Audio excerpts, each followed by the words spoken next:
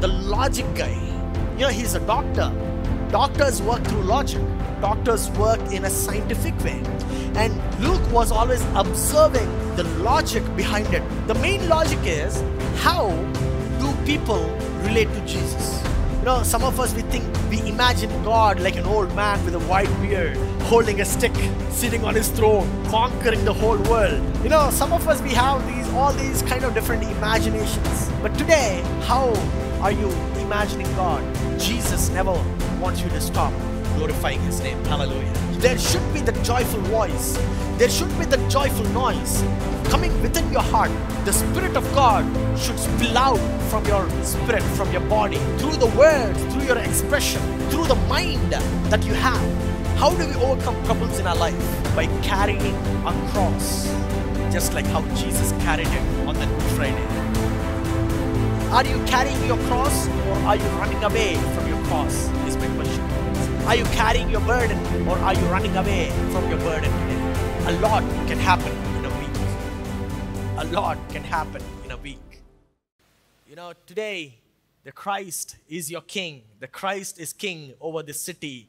Hail the King. Hallelujah. And it was a great celebration, a great joy, and a great time. So, what is the story about Palm Sunday? Some people also call it as Passion Sunday. And, you know, from today onwards, the Holy Week starts.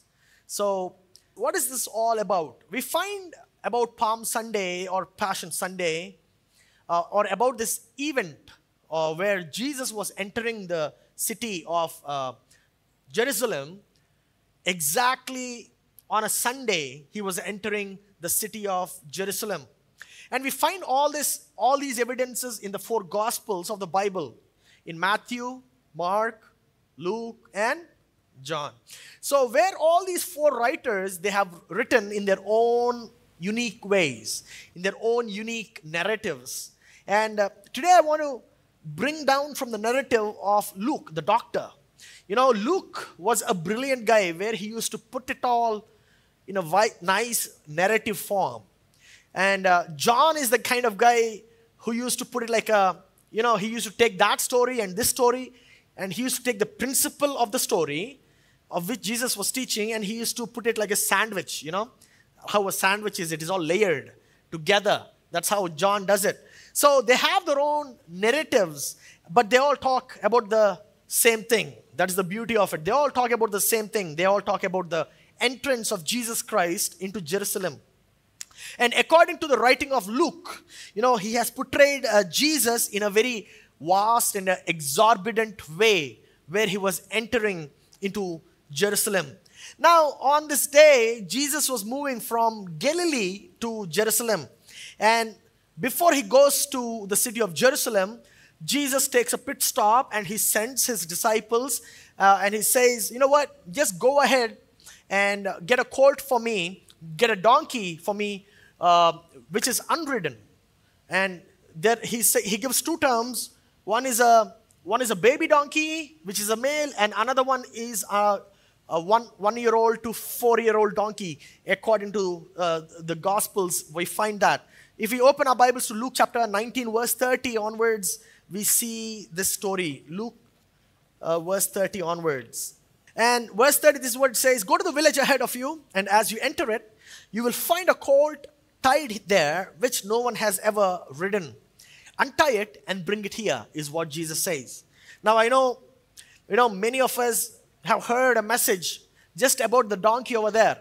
And today I'm not going to talk to you about the donkey, but today I'm going to talk about the angle and the approach of Luke that he has towards Jesus. And Jesus had a little halt in one of these villages, and he sends his disciples to fetch an unridden donkey for him. And you can even find this in the Old Testament in Zechariah chapter 9, verse 9. It says, rejoice greatly, O daughter of Zion. Shout, daughter of Jerusalem. See, your king comes to you, righteous and having salvation, gentle and riding on a donkey, on a colt, the foal of a donkey. So basically, the same act Jesus was doing, the same act, the same words have been prophesied by Zechariah. And Luke mentions, saying that there is a large part of people a huge gathering of people, including the disciples. They were a part of this welcoming of Jesus Christ into their community, into their society.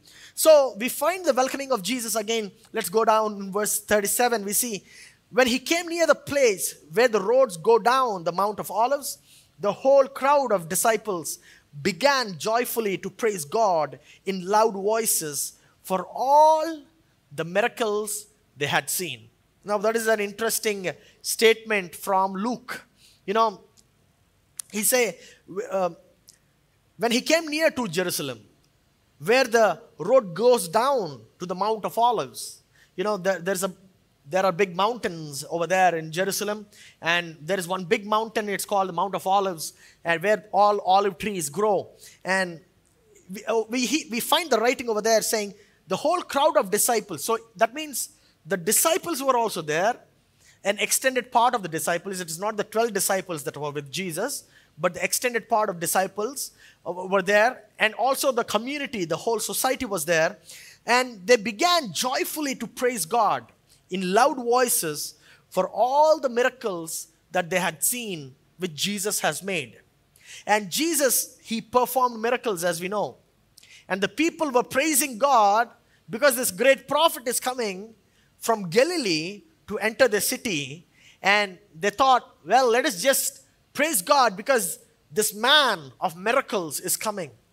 Now you got to understand, they were looking at Jesus. They heard about him. They have seen him do miracles. And they are praising God for the miracles. But they were not praising God for Jesus.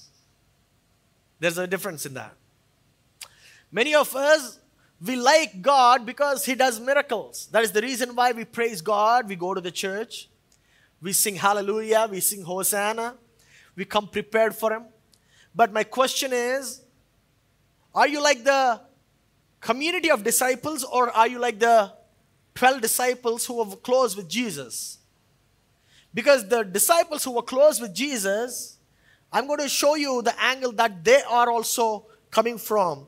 And this is what they were praising with. They're saying, blessed is the King. If you find it in verse 38. Blessed is the King who comes in the name of the Lord. Peace in heaven, holy and glory in the highest.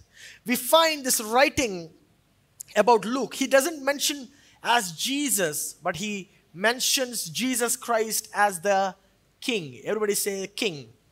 Now that's a totally different angle. And I know as of now, because if you have been coming to our church for the past 6 months or 1 year, you already know the term called king. Because it's a kingdom, and king reigns in a kingdom. It is not a president or a prime minister. And he says, just remind yourself, just imagine yourself in Jerusalem among all these hundreds and thousands of people. And usually during this time, many pilgrims, they come to Jerusalem. They come to Jerusalem so that they can spend some time at the Wailing Wall and all that. They can see the temple which Solomon had built for them, and they can worship God during this season, and they can go back after this season. It is like the Ramzan season for the Muslims. The same way, all the Jews over there, they go towards the city of Jerusalem. As the pilgrims comes, people usually meet them and greet them with this greeting, saying, peace be upon you, the one who comes in the name of our God. You know, so this is the usual greeting. There's not a unique greeting that they're given to Lord Jesus Christ. This is a general greeting that they mention. So this also goes in with the proclamation of the angels. The angels also say, peace be upon you, the one who comes in the name of our God. You know, the same greeting we find common among all the fraternity of the kingdom of God. And this is like welcoming a celebrity. You know, Jesus was not welcomed like how we are usually welcomed, but Jesus was on a colt and people were excited. Now you got to understand, why were people excited? They were not excited because he is Jesus the Lord. They were excited because of the miracles that Jesus performs. Because of the miracles, they thought that the Savior was coming to them. That is the reason why they were calling him Messiah. The reason why they were worshiping him is because of the miracles, the great things that he was performing. Now, if you observe Luke over here, Luke doesn't mention the red carpets. What is the red carpet over there? The clothes that the people were, laying down, the palms, the flowers, the leaves that they were laying down. Luke doesn't mention all these things about the grand welcome, even though he received it. We find it in the other Gospels. So, welcoming of Jesus where, people were holding palms, but Luke was not mentioning that. Here, Luke was mentioning more about the people and what they are saying. It is more about the people and what they are saying. What does that mean? Luke was always more about the logic guy. He's a doctor. Doctors work through logic. Doctors work in a scientific way. And Luke was always observing the logic behind it. The main logic is, how do people relate to Jesus? Now, today my question is, how do you relate to God? Do you relate to God saying, you're really big, you're humongous? Some of us, we imagine God like an old man with a white beard, holding a stick, sitting on his throne, conquering the whole world. Some of us, we have all these kind of different imaginations. But today, how are you imagining God in your life? Are you imagining God just like how he is? Or are you imagining God in your own imagination? My dear brothers and sisters, people are welcoming Jesus Christ like a celebrity. Whenever we think of a celebrity is never close to you. You always regard him far beyond you. That is the reason why you celebrate his life. Understand? The reason why he is called celebrity. So, all the pomp and all the glory was there. And people were shouting, Hosanna, Hosanna. And Hosanna, the word Hosanna means save us now. The reason why they were saying Hosanna is because this king who comes, and by the time Jesus came, the term save us now became like a praise word. That is the reason why we even now we sing Hosanna, Hosanna, Hosanna in the highest. So what I mean over here is, Luke was mentioning more about the people and what they were saying. Now, how do you welcome Jesus Christ into your lives today? How do you welcome Jesus Christ into your lives? Is it only about the hip and the pop? Or is it also about your heart? Are you worshiping God from far off? Or are you worshiping God from your heart? Once you come to the Sunday morning, are you worshiping God only with your lips because of the miracles that he performs? Or does God reside in you? The word Immanuel means, Im means inside, man means man, El means the Lord sovereign. Is the Lord sovereign residing inside your heart in this Palm Sunday? Or are you only about wearing white clothes and just coming with a happy face and saying Hosanna, Hosanna, Hosanna in the highest? My dear brothers and sisters, religion couldn't take that. The Pharisees who were far, they couldn't take all this pomp and the glory that Jesus Christ was receiving from all these people. They even objected, saying, Jesus, why don't you control your disciples and just make them not go too wild, is what the religion was saying. In verse 39, we see some of the Pharisees in the crowd said to Jesus, Teacher, rebuke your disciples. We find this statement over there, but Jesus did not make them stop. Rather, he let them shout joyfully. What does that mean? Whenever you are happily and joyfully shouting and praising God, Jesus never wants you to stop glorifying his name. Hallelujah. There should be the joyful voice. There should be the joyful noise coming within your heart. In the morning I spoke, that spillage should always be there. The Spirit of God should spill out from your spirit, from your body, through the words, through your expression, through the mind that you have. My dear brothers and sisters, Jesus was coming towards the culmination of his whole life. Now this is what I want to draw your attention to. In spite of this pomp, in spite of all the celebration that Jesus was having around him,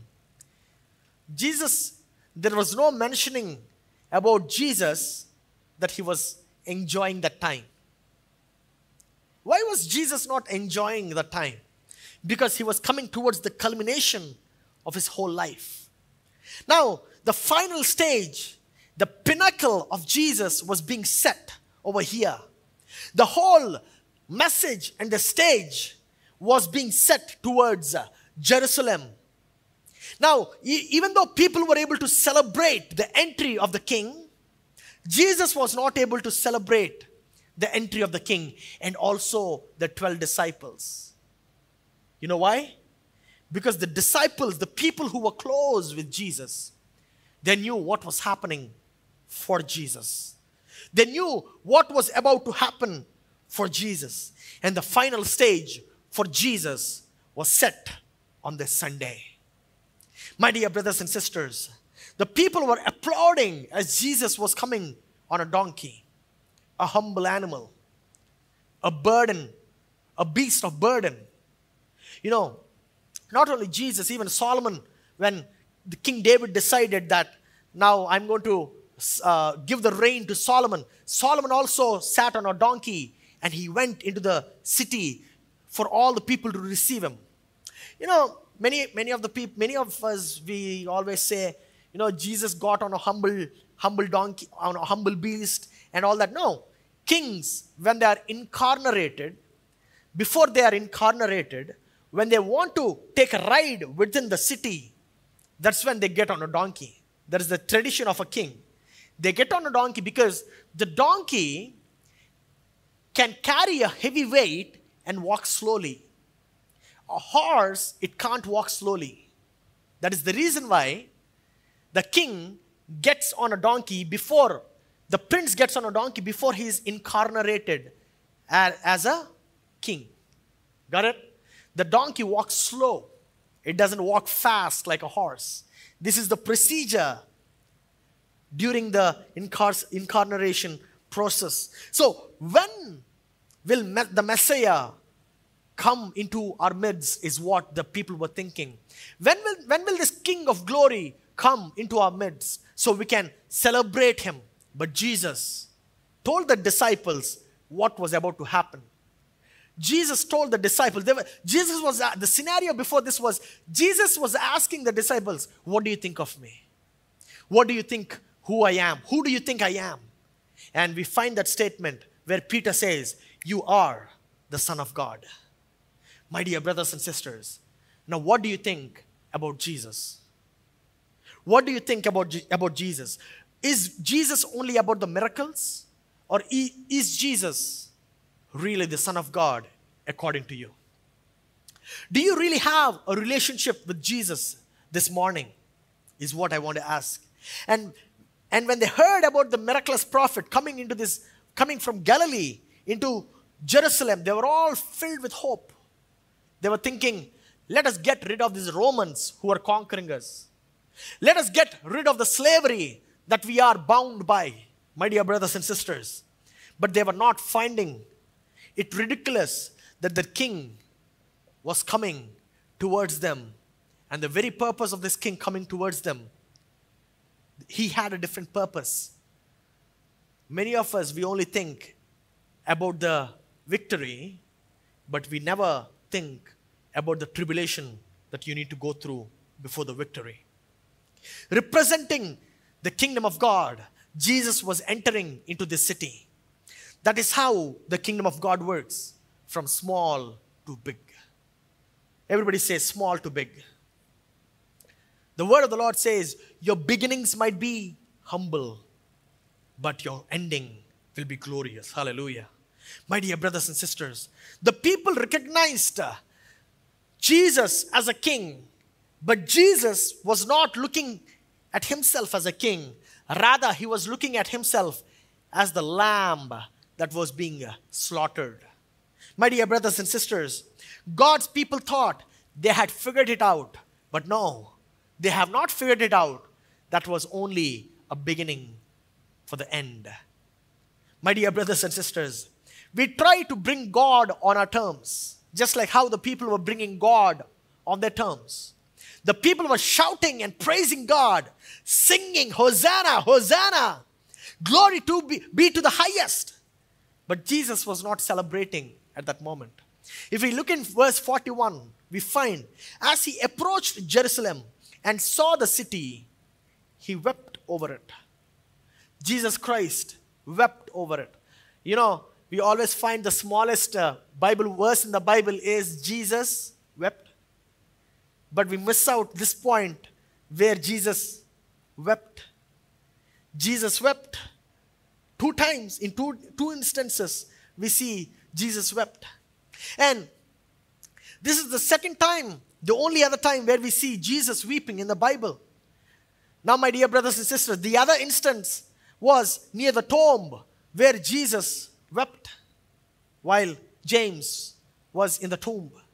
Now, let's go to verse 42 and we find, and said, if you, even you, had only known on this day what would bring you peace, but now it is hidden from your eyes. Are you able to understand that statement? Jesus knew the reason why he was coming to Jerusalem.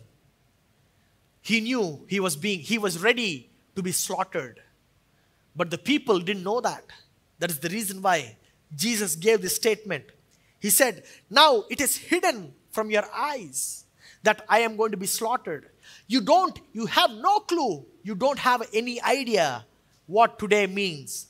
The days will come upon you where your enemies will build an embankment against you and encircle you and hem you on every side. They will dash you to the ground, you and the children within your walls. They will not leave one stone on another, because you did not recognize the time of God's coming to you. My dear brothers and sisters, Jesus was able to see the fate, what would happen the next coming Sunday. The only way for people to get their peace was through the persecution and the slaughtering of the Lamb of God, our Messiah. The only way for people to get their peace was through the perfect sacrifice, through the sacrificial lamb, that is Jesus Christ. And the killing of Messiah was really needed in order for God to establish the permanent peace upon earth. Now, what was all the jubilation and the celebration about? What is all this vibrant and the jubilant environment about? That was for the people. But that jubilation was not for Jesus. The pomp and the show, Jesus was not really enjoying it. Many of us, we always think Jesus enjoys a great show. No, my dear brothers, might not be true. Jesus actually enjoys what you think about him in your heart. And if that shows the pomp and the jubilation, God really enjoys that. But if it is only about the celebration and never about the reason for the celebration, God never really enjoys about that. How do we overcome troubles in our life? By carrying a cross, just like how Jesus carried it on this day, on the next Good Friday. Are you carrying your cross, or are you running away from your cross, is my question towards you. Are you carrying your burden, or are you running away from your burden today? My dear brothers and sisters, a lot can happen in a week. A lot can happen in a week. This Sunday, I'm also going to give you the date. 33 AD is the year. And exactly 1991 years back from this day, Exactly 1991 years back on this day, on Sunday, the March 29th, is when Jesus Christ was walking into Jerusalem. He was walking into Jerusalem. Jesus enters Jerusalem, hailed as the king, cheered by the crowds with palms and with exaltation. And people were saying, let us celebrate this celebrity. On Monday, March 30th, Jesus turned over the tables of the money changers at the temple, calling out all their corrupt practices. On April 1st, the Wednesday, religious people, they plot to kill Jesus. On Thursday, the April 2nd, Jesus celebrates a quiet dinner with his disciples. That is where we got the communion, the Lord's communion from. And later that night, he was betrayed by Judas at the Garden of Gethsemane. He was beaten down and sentenced to death by Pilate, as the religious leaders, they wanted him crucified.